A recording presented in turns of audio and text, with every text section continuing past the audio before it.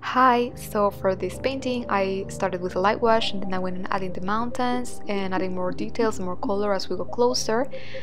And one of the things I had to be very careful about was making nice transitions and nice gradations. Then I went back and did the fog, which created the shadows and highlights closer to the front, and then I just focused on the trees that were closer, the pine trees and the shrubbery, which I did with India ink, and as you can see the rest is all watercolor.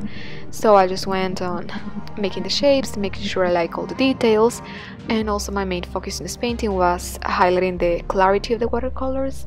And yeah, when that was all done, I just went back with fixing errors, adding shadows, more color, and in the end all I had to do was add these little birdies, and that was it.